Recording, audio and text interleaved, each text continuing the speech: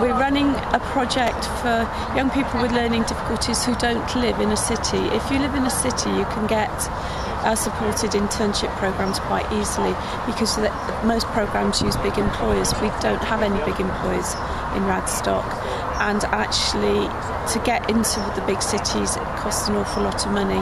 So we've devised a program where we use local employers and help support young people into work placements.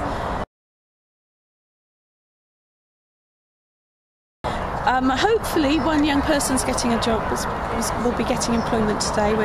He's being taken down for his interview, and we hope that will get him a job afterwards.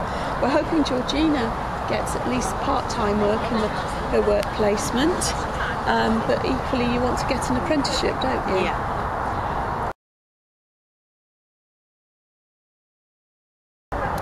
I've become more confident, I've learned new skills, and overall I've just really enjoyed it.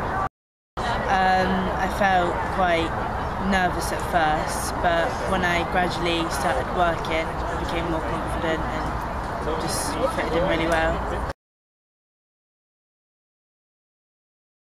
Well, we hope to enlarge it so that we have twice as many people next year.